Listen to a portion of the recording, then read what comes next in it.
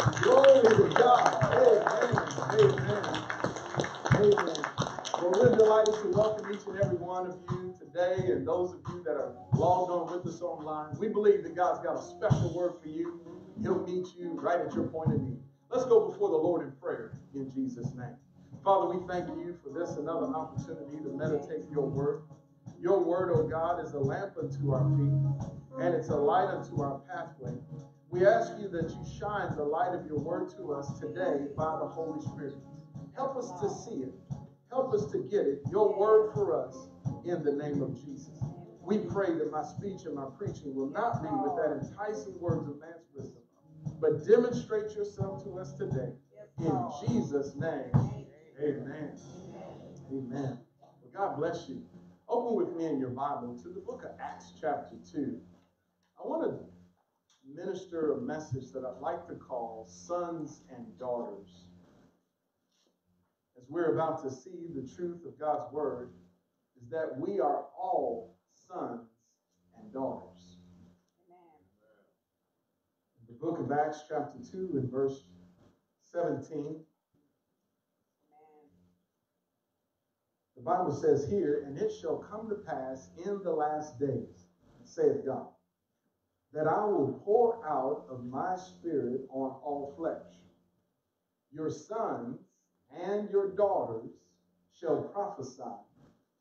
Your young men shall see visions, and your old men shall dream dreams. Notice that God calls your offspring your sons and your daughters, as opposed to calling them your children. I believe that's spiritually significant, especially as I received this message from the Lord. I'm really excited about it. I mean, I don't know if you woke up and come to church and thought, what are we going to talk about today? Find out we're going to talk about sons and daughters. But every one of us either has sons and daughters or are a son or a daughter. I believe that this message is for every one of us. So I want to talk about sons and daughters. Whether you have sons and daughters or whether you are a son and daughter, this message is for all of us, and it will help us significantly.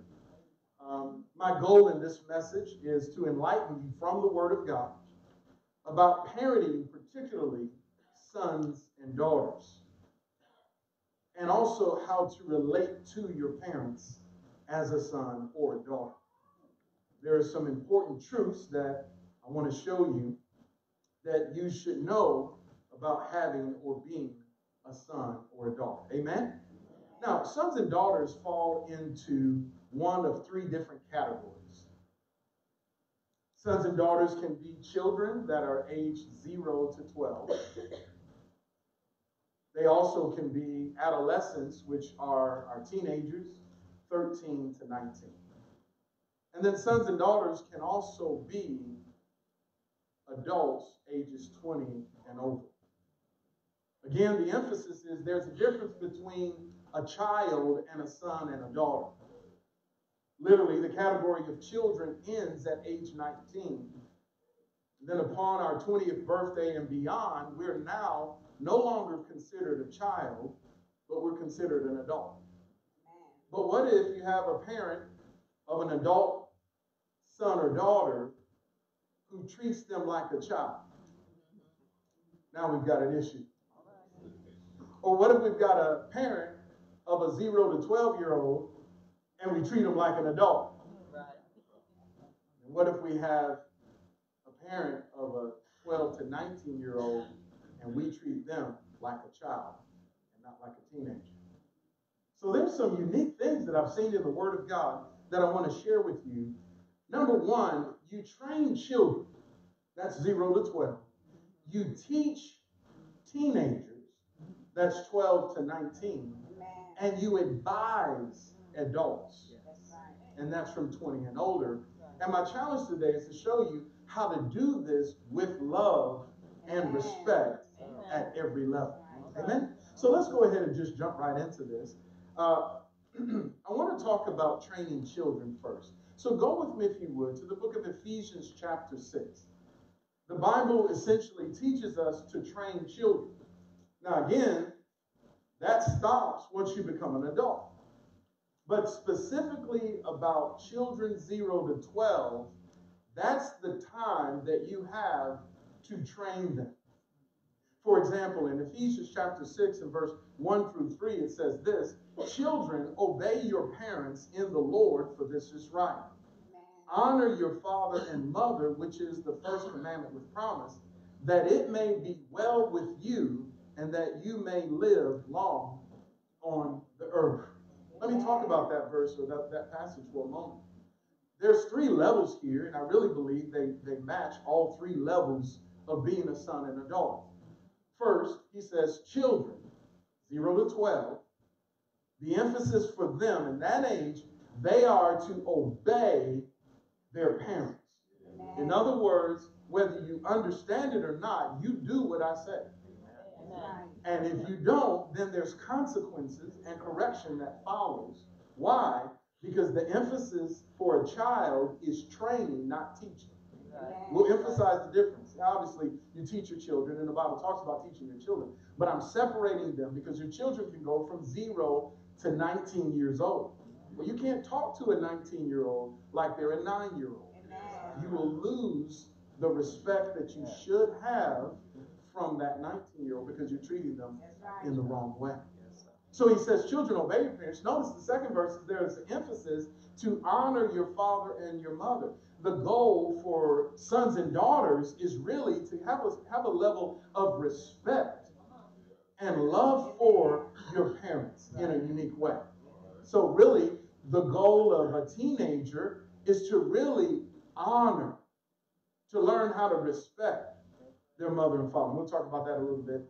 Now, notice the last part is that you're to do these things, these 2 things as children, so that it may be well with you and you'll live long as an adult. There are some adults that are in the body of Christ today that are struggling because of things that have happened to them as a child.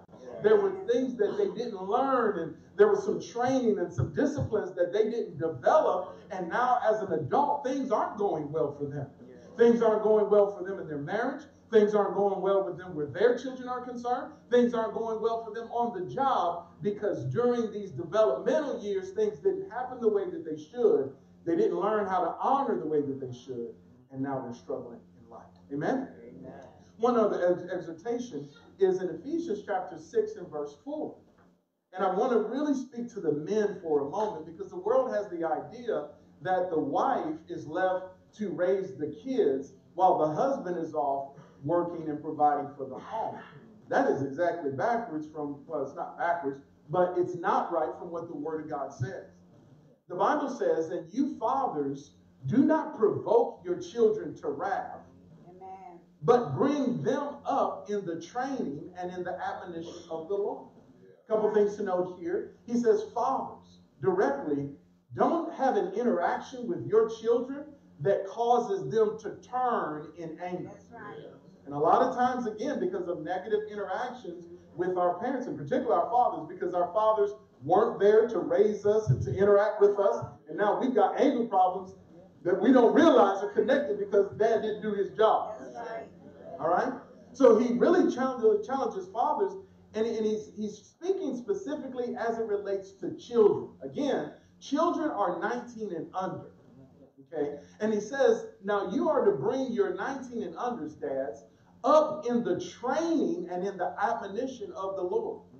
In other words, from the Word of God, you teach them, you train them, and you admonish them in the Lord. Amen? Amen. So I challenge you, fathers, be a good father to your sons and daughters. Be involved in their training. Be involved with their discipline. Be involved with the correction. We've got a 24-month-old and a 5-month-old. 5-month-old, he's perfect, never needs to be corrected. That 24-month-year-old has needed to be corrected many times, especially since about 15 months old. Amen. Well, I've seen around our house, my wife's getting after him, and I'm kind of doing my thing on the computer, and I can feel from her the desire and the need for me to really get involved and be involved with his discipline and his development. Amen. And we have the same exhortation in Scripture. So again, the focus is to train children. Train. When you think about training, maybe the first thing that pops to your mind is like physical training or personal trainer, or in school where you're training for an event or in athletics. I want you to notice in Proverbs 26, 22 and 6, and most of us could quote this, the Bible says to train. To do what? Now, teaching is different than training. And children are 0 to 12. Adolescents are 13 to 19. Where 0 to 12 is concerned, the Bible says train them in the way that they should go, so that when they are old, they will not depart from it. Again, the focus here is here on training. Now, with training, there will always come correction if you're not doing it right. And with training, there will always come discipline. Meaning you're doing it wrong, and now here's a consequence of that of now that you've done it wrong. Amen. So I want to talk about corporal punishment for a moment, because not every family believes that a child should have a whooping if they make a mistake. We call it a pow pow. When I grew up, we called it a beat. I'm gonna tell you why. I grew up, my dad is a pastor to this day. He's having church. They'll watch this Facebook later on. So, hey, Dad. Amen. But in Proverbs 23 and 13 and 14, the Bible says here about corporal punishment, it says, do not withhold correction from a child, for if you beat him with a rod, he will not die. You shall beat him with a rod and deliver his soul from hell. So, with my brothers and I, we grew up, especially as we, were younger. My parents, my mom would give us whoopings, but then if we got into a level of disobedience that really exceeded my mom's tolerance, then she would tell us that, when your dad gets home, he's gonna whoop you. Dad went out to the hardware store and bought a paddle, carved a handle into it, sat down and wrote scriptures on the board. He called it the rod of correction. And Proverbs 23, 13 and 14 was one of the scriptures I remember seeing on the rod of correction. We feared those beatings. Now, obviously, in a day and age where children are abused and misused and mistreated, let me really set the order. I believe that the buttocks was designed by God as the place to bring about correction. I don't believe you should hit a kid in its head.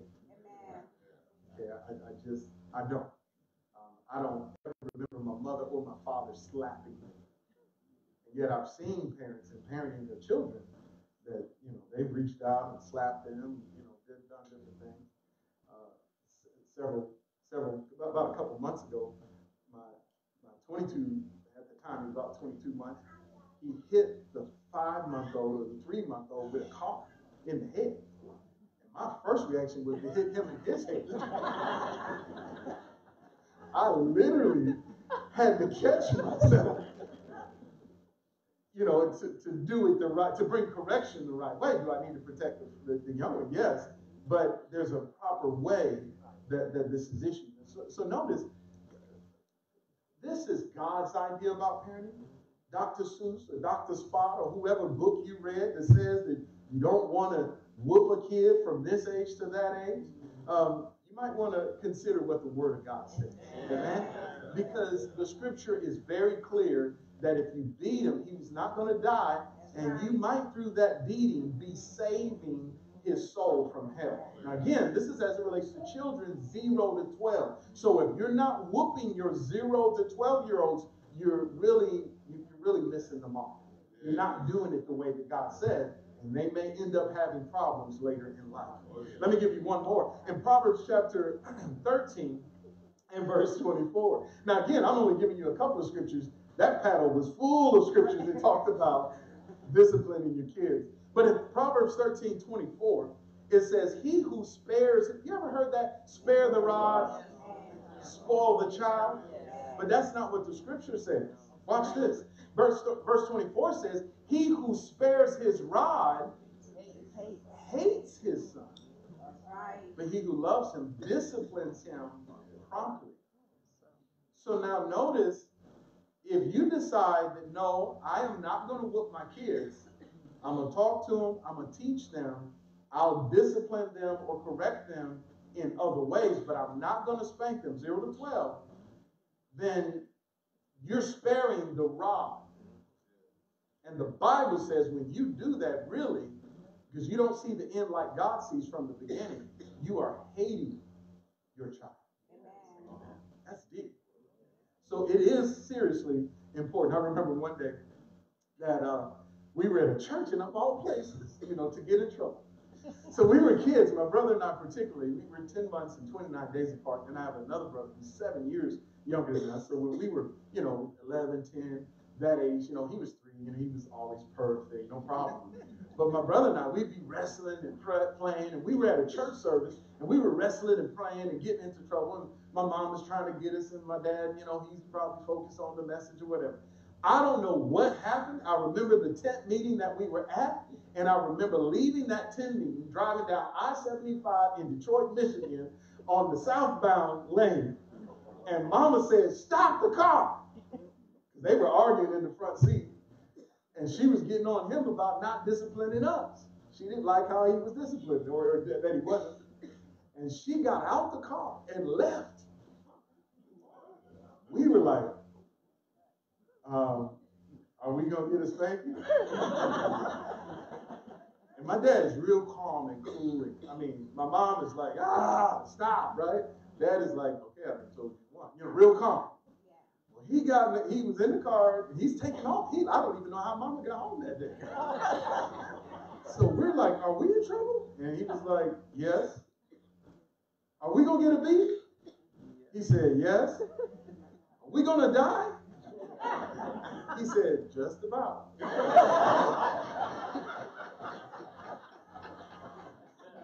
At family gatherings, we can laugh about that to this day. My brother, he remembers it. I remember it. I remember my dad and my mom got out the car. He was walking around, picked up a piece of lead near somewhere on the ground.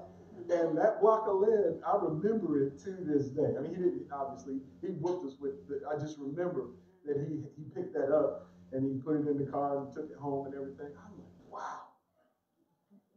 Never forget that. Let me give you one more on this before we go into the next. It's important to correct and discipline your children 0 to 12. It's different when they go to 12 and 19, so let's get ready to talk about that. But notice this in Hebrews chapter 12 and verse number 5, the scripture says this. It says, as you have you forgotten the exhortation which speaks to you as sons? My son, do not despise the chastening of the Lord, nor be discouraged when you are rebuked by him. For whom the Lord loves, watch this, he chastens and scourges every son whom he receives. If you endure chastening, God deals with you as with sons. Watch this. For what son is there whom a father does not chasten? He goes on, but if you are without chastening, which all of you have then become partakers, then you are illegitimate and not sons. In other words, if you don't chasten or whoop or spank your children, then you essentially are not loving them. They are like bastards and then illegitimate sons as a result. But if you love them, then you will. Again, if you take up issue with me, look at the scriptures and then settle with your heart what you should do for your family. But I'm showing you from the Word of God that from 0 to 12, the Bible teaches you to train your children. Amen? That means to discipline them and to correct them. But things change once they go into their 12-year-old or their 13 to 19-year-olds. And let's talk about that. You should teach your teenagers. Like you train your children, you should teach your teenagers. Where do you get this from? Well, in Luke chapter 2, verse 42, the Bible says that when Jesus was 12 years old, somebody say 12 years old. When Jesus was 12 years old, they went up to Jerusalem according to the custom of the feast. Now, you all know the story. His family left him behind unknowingly, and it took him a day to get back. 3 days later, they finally find Jesus. In verse 46, it says this. So it was that after 3 days, they found him in the temple, sitting in the midst of the teachers. Sitting where? In the midst of teachers, both listening to them and asking them questions. I believe that's biblically significant because in a 12-year-old, 13-year-old, up to 19-year-old's mind, they are learning about life differently than they did from 0 to 12 as a child. Now they really want to know, why do I have to do this? Whereas before I said it was hot, that means it's hot. Don't touch it. And if you touch it, there's some trouble that comes. But now it's, why do I not? Well, it's going to burn you. The reason why you don't run into the parking lot is because you can be hit. You know, we teach them so that they can understand, and we allow them to be able to ask questions. How you engage your 13 to 19-year-olds make the difference of it being well with them in the end because of the issue of respect. For example, the other week I was telling a story about how I came home from school one day. I vividly remember this also. I probably was 15 or 16. And I came in and my mom was standing at the kitchen preparing for the meal for the day. And I stood there and talked to her. I said, you know, Mom, I want to have sex. Everybody else is having sex. Why can't I have sex? And for the next 15 or 20 minutes, I went on and on and on. Like, why can't I have sex? Or, you know, everybody, did you have sex before you were married? And did Dad have sex? And by the time my dad got home, she was like, Stanley, get your son. And we had to talk about it. Well, the reason I remembered that is to encourage you. You want your children to be able to talk to you about anything. To this day, as an adult son of my parents, I feel comfortable talking to them about anything. Why? Because of how they managed in parenting. Not to say that they were perfect, but for some reason, we feel comfortable with our parents being able to share. And that's so important. Because you are not always around your children, and the older they get, the less supervision they have. Come on, your 0 to 11-year-olds, if they're not with your care, they're in somebody else's care. And come on, they can't just run out and go along and go around the back of this building over here. Come on, they're under somebody's immediate watch. But now at 12 and 15 and 19, you drop them off. They're supposed to be over here, but they're over there. I can remember we went and hung out at my grandmother's farm, and my brother, we made our own weed. Later on in life, we told our parents about the story, but we took newspaper and, made it a certain size. We out there in the country, and, weeds grow up in the field. All we knew is, smoke weed. So, hey, we grab a stalk of weed and strip all the things off, and we put it inside that paper. Got hold of somebody's mattress, and we in the back of the barn,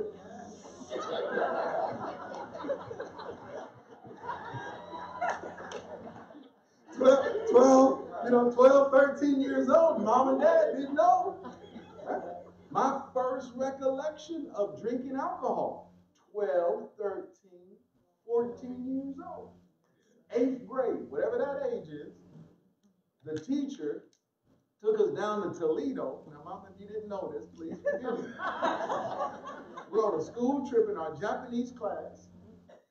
We're supposed to be hanging out. I went to the corner store, paid somebody outside the store to go in and buy a thing of Mad Dog 2020. Great. I'm telling you, I remember the story. 8th grade? Preacher's kid? You'll be amazed what your children understand. The scripture says in Luke 2:47 that all who heard Jesus were astonished at his understanding. Yeah, you think that he's Mr. Good and she's just oh so great, but behind the scenes, they've got things going on. You want to talk to them about the birds and the bees, and they realize it ain't birds and bees. It's something else. They'll know more and have more, language of today in their heart and mind than you would imagine. What is so important is that you engage them in a way so that they will honor you. Again, children obey, 0 to 12. But teenagers need to be at a place where they honor mom and dad and respect that mom and dad said no drinking, no alcohol, no listening to worldly music, and now I know why.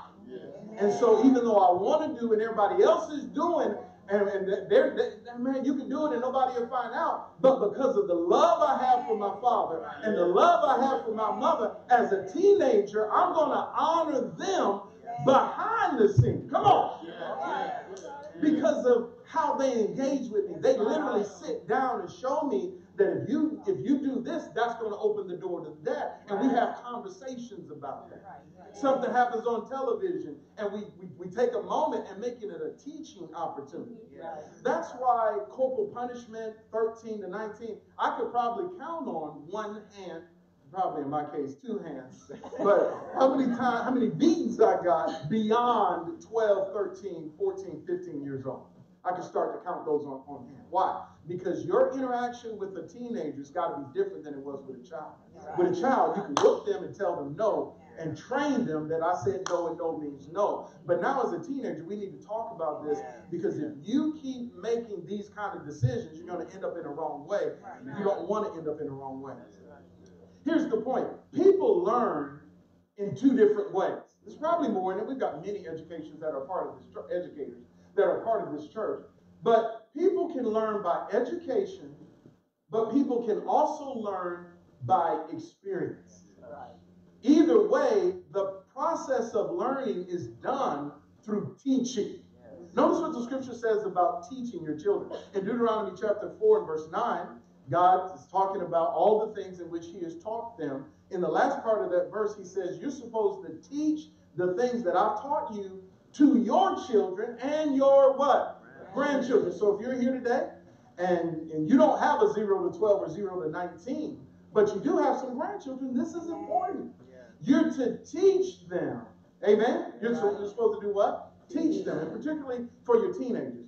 Deuteronomy 6 and 7 essentially says the same thing. He says, you shall teach them diligently to your children and talk about them when you sit in your house. Talk about them when you walk by the way, and talk about them when you lay down. Talk about them when you rise up. The older your children get, the more you'll need to talk to them. And if you're talking to a 19-year-old like a 9-year-old, you are going to lose them. Your mouth is moving, but my ears aren't listening. You've lost me, right? Now, notice Jesus was sitting there listening and asking questions. Make it so that they are able to ask questions. Again, as I said, people learn in two different ways. Now, the Bible tells us in 2 Timothy chapter 2, verse 24. Is it okay if I give you all scriptures to go along with this lesson? The Word of God says that the servant of the Lord must not strive, but be gentle unto all men, including your sons and daughters, and apt to teach. So dads, if you don't feel like talking is your advantage, then you're going to have to train yourself to talk to your teenagers. Right? Apt to teach and to be patient. This applies to parenting as well. Now, when you talk about apt to teach, one of the things that you'll need to know is that people learn differently. You know, one son may get it differently than another son, and one daughter may understand differently than another, but you need to figure out how to engage them for the specific goal. The goal from 0 to 12 is for them to obey, but the goal from 12 to 19 is for them to honor, which is to respect. Amen? Now, I've been trying to get to this for like 5 minutes. The Bible says that you can learn things by experience as well as education. In Genesis chapter 30, verse 27, this is referring to Laban, but I want you to notice a part of what he says, which is so powerful. He says, and Laban said to him, please stay if I have found favor in your eyes, for I have learned by experience that the Lord has blessed me for your sake. Say out loud, learn by experience. Is there anybody here that's ever learned anything by experiencing this? Some of the best lessons that we've ever learned was when we bumped our head up against the wall. Come on, mom and dad told us that don't do that, and we did it, but then we really learned. Oh, come on, y'all talk to me. There's the school of hard knocks. Now, I would prefer to learn by education. Actually, I would love to learn from your mistakes. But in reality, I learn very well when I'm a tactile learner. If I can physically do something rather than you just telling me, then I'm really going to learn that lesson. Understand this as it relates to your teenagers. Some need to learn by experience.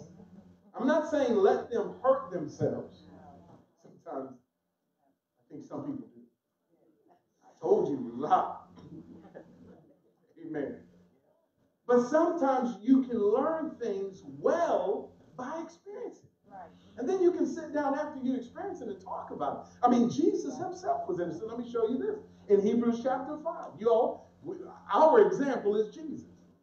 It would be great to know that Jesus sat down and learned things from the teachers of the law and so forth. But there's also this scripture which says, in Hebrews chapter 5, verse 8, it says, though he was a son, Jesus, yet he learned obedience by the things which he what? Suffered. In other words, Jesus learned some things by experience, by the things that he suffered. So in other words, when you're teaching your teenagers, they'll learn two ways. There will be some times where you can sit down and tell them, don't do this because this will cause that. Don't do that because this will open the door to this, and you don't want that, do you? But there's other times where you will need to, in a controlled or supervised environment, let them, in other words, bump their head. Oh. How about this? Allow them to suffer not being able to use the game station for a week because they did something you told them not to do. Or allow them to not have the use of the cell phone because they didn't get the grades or hit the mark that you set out for them. Notice you can learn both ways. It's not just about the corporal punishment. It's not just sitting down and talking to them, but now they have to suffer working and doing extra or fixing something or doing something, right? You can engage them in a different way in order to connect with them. Amen? Amen. Now let's go on and let's talk about advising adults. Advising adults. I really want to, in this part, I really needed to hit home because there are some parents of adult, not children, because once you become an adult, you're not a child. But some of us are treating our adult sons and daughters like children, where we're trying to teach them. But the time for teaching is over. I love my mom, I love my dad, but I'm a grown man. I'm a husband, I have children, right? And so now they're interacting. Now they will always be my father and mother in the flesh, and there should be an honor that I bestow upon them for the rest of my life. But how they engage me and their opinion about how I raise my children and how I treat my wife and how I live my life and how I do my thing is an opinion. Right? And I'm going to show you from the Word of God that God acknowledges the difference between a child and an adult. So hear this carefully, and then we'll be done. In Exodus chapter 30, verse 14, I'm going to give you a few scriptures that show that there is something biblically significant about the age 20 and above. In Exodus 30 and 14, it says, everyone included among those who are numbered from 20 years old and above shall give an offering to the Lord. This is an order from God to the children of Israel, and he points out that everybody who's 20 and older is supposed to give an offering to the Lord. There must be something significant about 20 in the mind of God. Another verse of scripture is Numbers chapter 1 and verse 3. It says, from 20 years old and above, all who are able to go to war in Israel, you and Aaron shall number them by their armies. So notice there's something about a 20-year-old now. They're able to go to war. They're able to fight amongst other men. We now consider them as an adult, and you can number them and put them in that category to go. And then one last verse, when the children of Israel were about to go into the land of promise, they sent out spies, and everybody under a certain age wasn't able to go, and those above. Notice this specifically in Numbers 14:29. The carcasses of you who have complained against me shall shall fall in this wilderness, all who were numbered according to the entire number from 20 years old and what?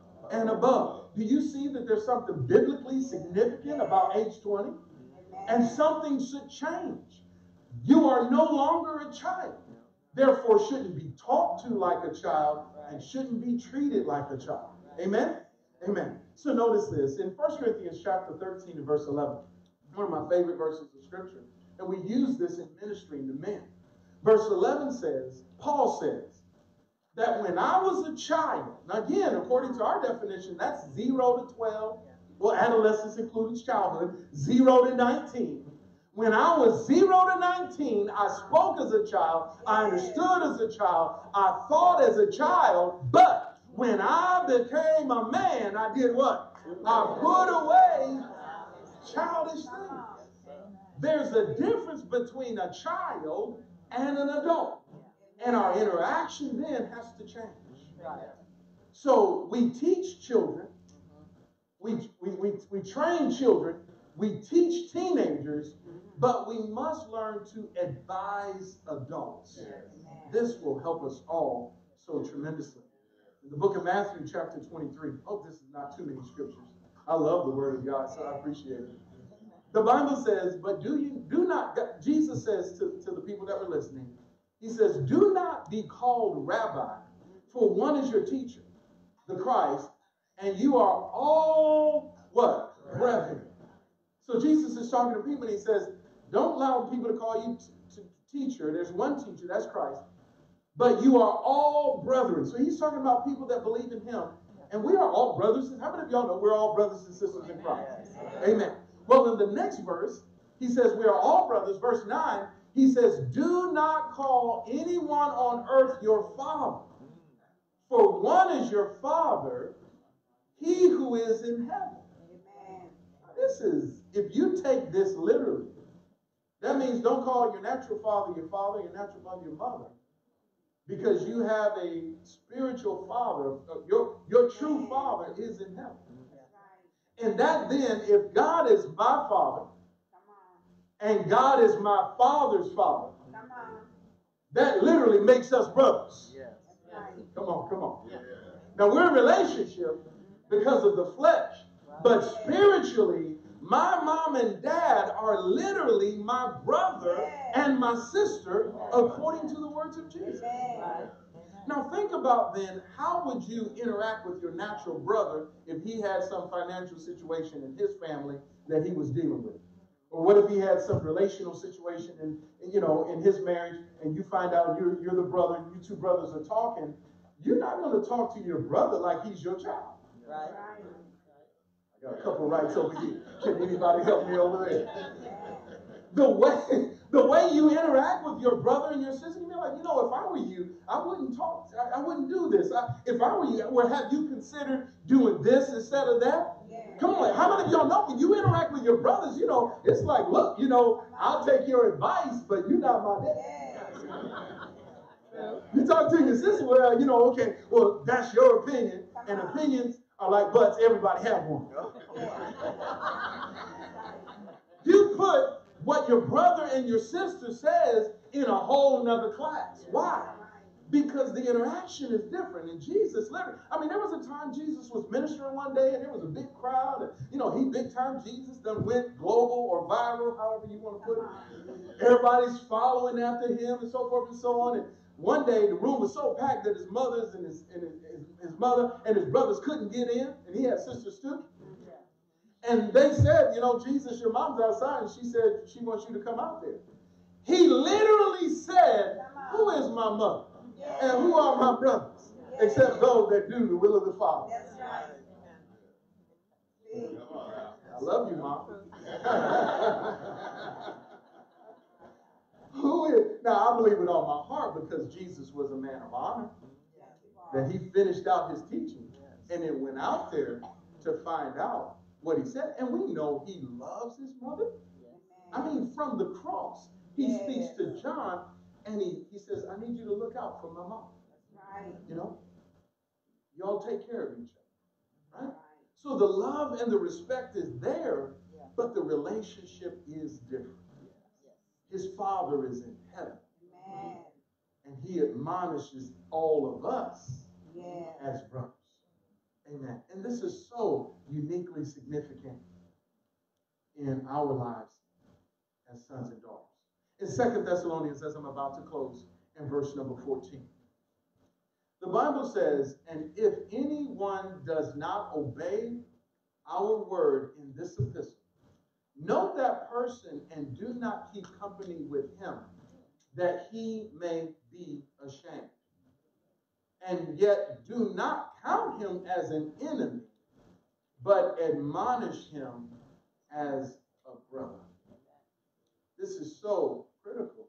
Now, Paul was writing to the church at Thessalonica, and he's saying, if there's anybody in the church that's not doing what I've written to you all about, then make a note of that person and don't fellowship too often with them. Now, don't treat them like an enemy, but don't fellowship with them too often to make them feel like their lifestyle is okay.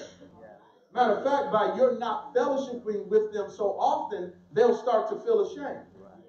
You know, oh man, we're going to hang out. Well, no, we don't really need to hang out right now because you got some things that disagree with the way that God wants you to live your life. But, you know, I'm not your father, so you do what you want to do. But I just won't be able to hang with you right now based on what you got going on. He says, make a note of that person that's not obeying the word in the way that they should so that they can feel like, maybe I'm not doing this right. And then he says, don't treat them like an enemy, but admonish them, treat them, connect. Come on, y'all help me now. Engage with them like a brother or a sister. How would you do that? If you love your brother, you're not going to let them ride down a road where the bridge is out. Hey, man, no, man, you're going the wrong way. You're not doing this thing right. Come on, man. You're going to encourage your life. I can't live your life for you. You know, you're not my child, but if I were you, I wouldn't do that. I wouldn't say it that way. Come on, y'all. You're supposed to admonish them. Now, I use this because the Holy Spirit brought it up to me. You advise adults. Because we're all brothers. And the Bible tells us to admonish one another as brothers. So let's put this in context. If you've got somebody in your family, particularly if you're a son and daughter, a grown person, and you've got adult children, and they're not living their life according to the word, well, you're past the time of training them. You're beyond the time of being their teacher. In many cases, you don't want them to be experiencing hardships and not talk to you. But when they come to talk to you, if you're not listening, how can you win them? I know I'm ministering right now. Even as your adult children. Yeah, they think they want to talk. I need my father and my mother in my life. Not to be a parent to me, but because of their love for me. I need their wisdom. They've been married 45 years, 50 years. We've celebrated. If I'm having a thing with my wife and I can't quite figure out what's the best option and I can run it by my dad, if he engages me right, if he treats me as a child, I can say, all right, well, I will never bring that back up to you again. Right? If he tries to fix it for me, come on. But if he advises me as an adult, then he's won me forever. Amen. In my 60s, I can call him and say, hey, Dad, got this thing going with the church. What do you think? He can say, you know, well, I can remember. Well, son, what do you think you should do? I was thinking I should do it this way. Sounds good.